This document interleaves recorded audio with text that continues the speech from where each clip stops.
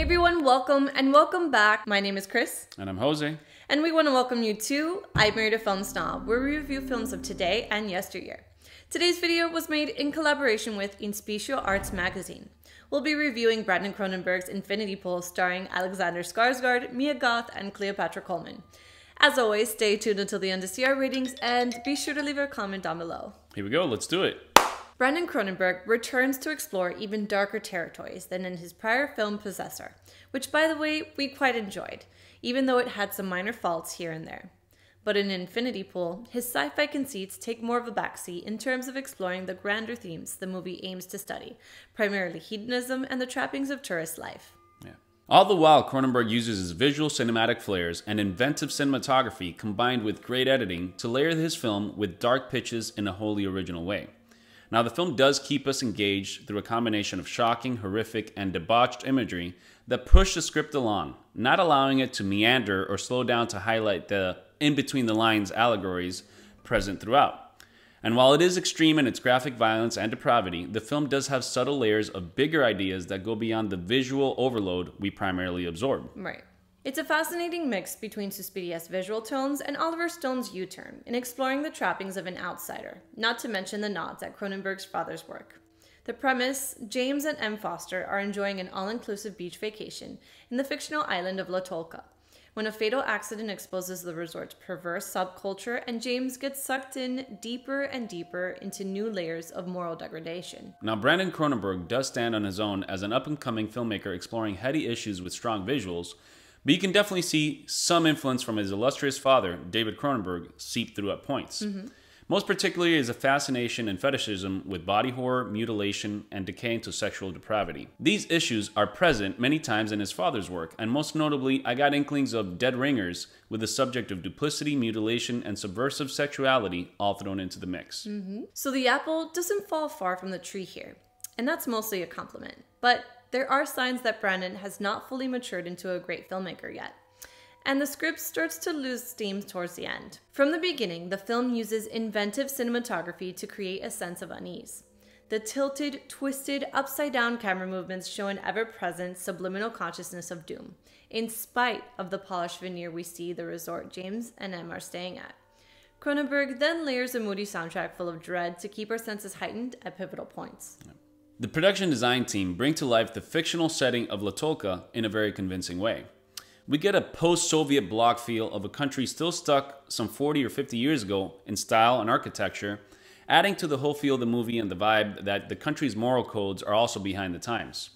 What I can only assume are real locations of old nuclear power plants or factories are used to create a stifling atmosphere with great effect. Yet what stood out most to me was the editing of the film. There are intense moments of hallucinatory revelry with blink too slow and you'll miss it imagery, and a fascinating slideshow of mirages that your eye can only absorb so much at once. Right. Even though we get what's going on, while we're trying to peer as hard as possible at the screen to pick up on any overt or subtle images thrown in. It's like a kaleidoscopic stream of images where you're just kind of a little overwhelmed, but you get what's going on, and they're very quick, some flashes sometimes, so the editing was very well done for these scenes. The film actually starts with a warning for audiences that could have photosensitive epilepsy, and these dream sequences are quite the trip, aimed at pushing us away while simultaneously growing our sense of wonder. Now, the overall allegorical message the film does push is the hedonistic and uncouth way in which tourists behave when visiting foreign lands. We have personally witnessed this attitude in other people several times on some of our trips and vacations. It's as if once you leave home, you can behave as foolish and as debauched as you wish because you're a tourist, so you get a pass. And the things and behaviors you would never do at home become a free-for-all for disrespectfulness and drunkenness. Almost like a what happens in Vegas kind of deal. This is especially augmented when tourists visit developing nations, as in the case of this film. James, Gabi, her husband Albin, and his whole crew personify the obnoxious tourists who don't observe or respect any of the local customs and instead think because they have the means to pay for everything, the rules don't apply to them. Right. The movie plays with that whole conceit very well that, you know, you can't just act like an arrogant or over-the-top tourist acting like a fool. Right. Just because, you know, you can. A straight-up fool. Yeah. And the consequences, the moral physical and mental consequences that come with that. So the setting of the film mostly takes place in an insulated and walled-in resort with all the lush amenities you could want, which is simultaneously also completely detached from any of the harsh realities of poverty and the dire conditions the rest of the country is facing. And this metaphor of social dichotomy is what's strongest about the film, and not any of the characters' declines or growths or tribulations. Right, I agree. It's the out-of-place supplantation of a completely foreign entity, whether the resort itself or the tourists that occupy it, into a place where it doesn't belong and is out of pace with the local norms. Yeah, it's that duality of this lush resort with all the amenities and total, Very five-star, modern, yeah. with the rest of the country that it occupies, that it's, a little bit more rustic, a little bit more old school. Yeah. And its moral codes and the way they do things. So the movie is playing that with the resorts itself and the tourists that go in and out, that they're totally out of place. Yeah. It's like you put a foreign entity into this place that it doesn't belong, and something is going to come from that. Oh, yeah. The film in the same way also slyly pokes fun at how in many developing nations, police corruption is rampant. And as long as you funnel some money to the right pockets, you can get away with anything. Unfortunately. Knowing there will be no consequences. Yeah. But for a significant sum, we'll build a double to send in for your execution.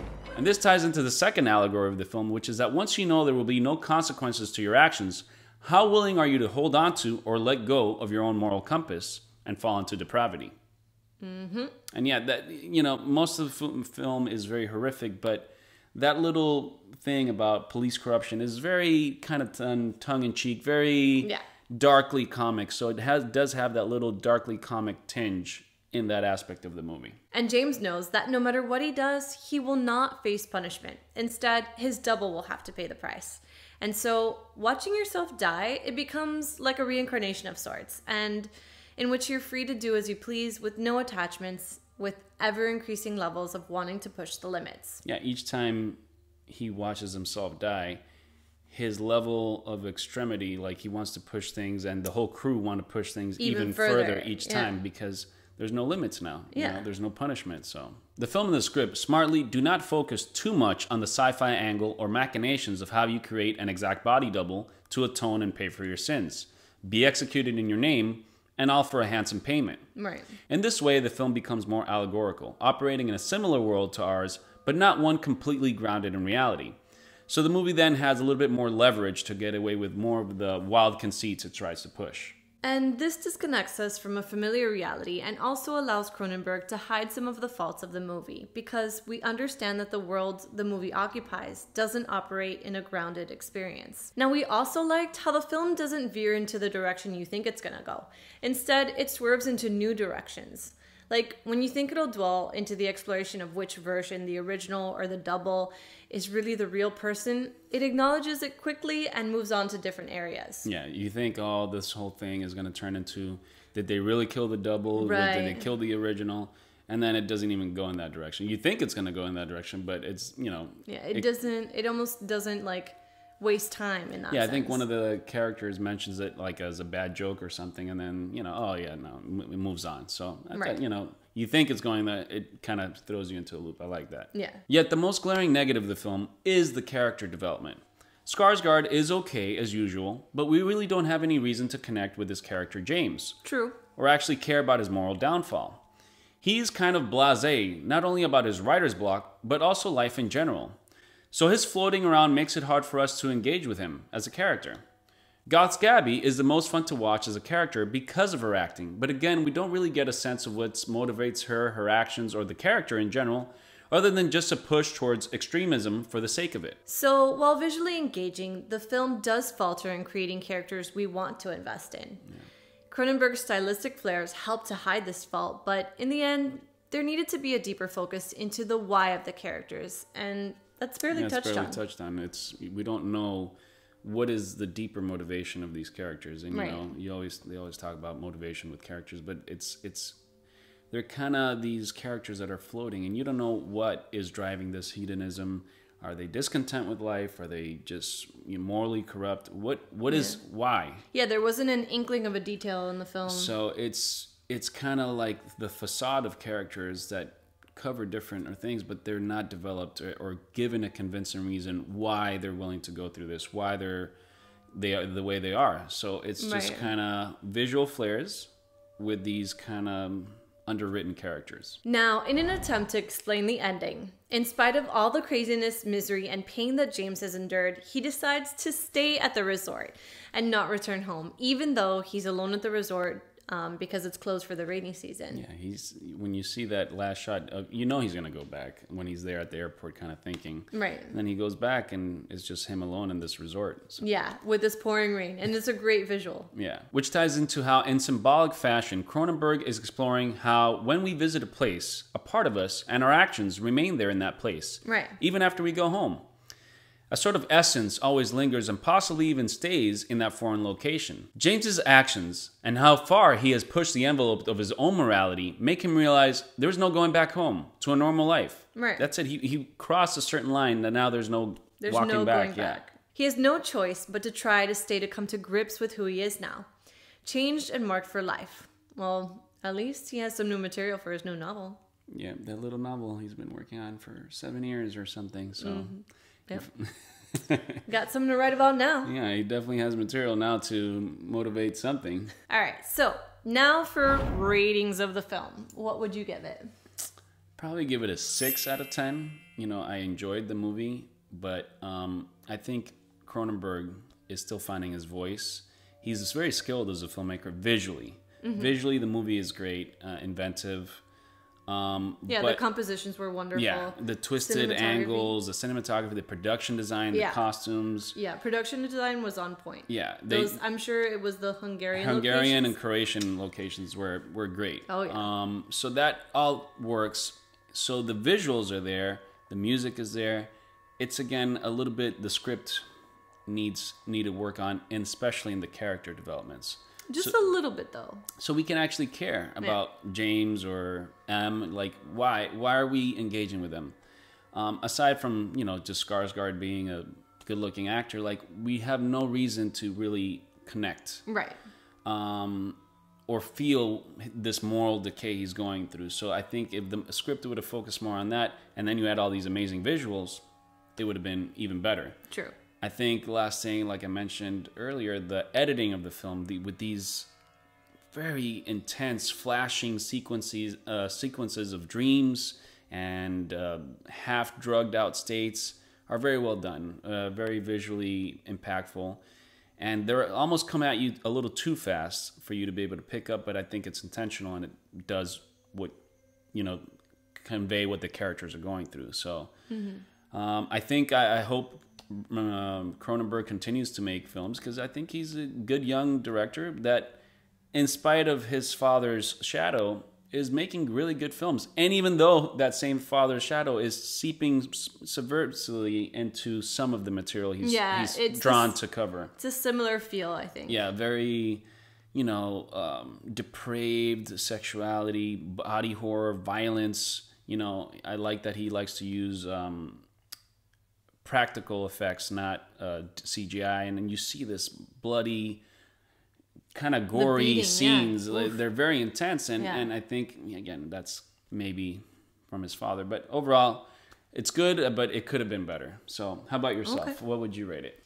So, I'd probably give it a little bit higher than you, just because I disagreed a little bit in that it did deserve, I would say, a 7.5, maybe even an 8, because the cinematography was great, production design was great. The writing did need a little bit more substance. With the characters, not the story. Right. That's the distinction. Right. Yeah. But, I mean, the acting was great. Mia Goth did phenomenal. She killed it. She's I mean, great, screaming outside of that bus. Oh, my. Screaming for Jamesy was awesome. Jamesy! Yeah, she plays that demented thing. That just like irritating person. Yeah. Anyway, so I think it was a decent film for 2023. I mean, we're off to a great start here. It's a good way to start the year. Yeah. And Cronenberg also, he is little by little following into his dad's footsteps, but I think he's doing a great job. Hey, he has his own groove, but there is like a layered thing there of some of his father's For sure. You could totally pick it up right away. So yeah. It shows a sign of a greater filmmaker yet to come. Yes. He's not there yet, but there are all the flags that he's going to continue making even better films. So I look forward to his next one. Yeah. Overall, yeah, not bad. Yeah. Overall, highly recommend, right? So recommend. All right. Highly recommend from me. So from him. Thanks for watching. Subscribe and turn on notifications so you don't miss more Film Snob reviews.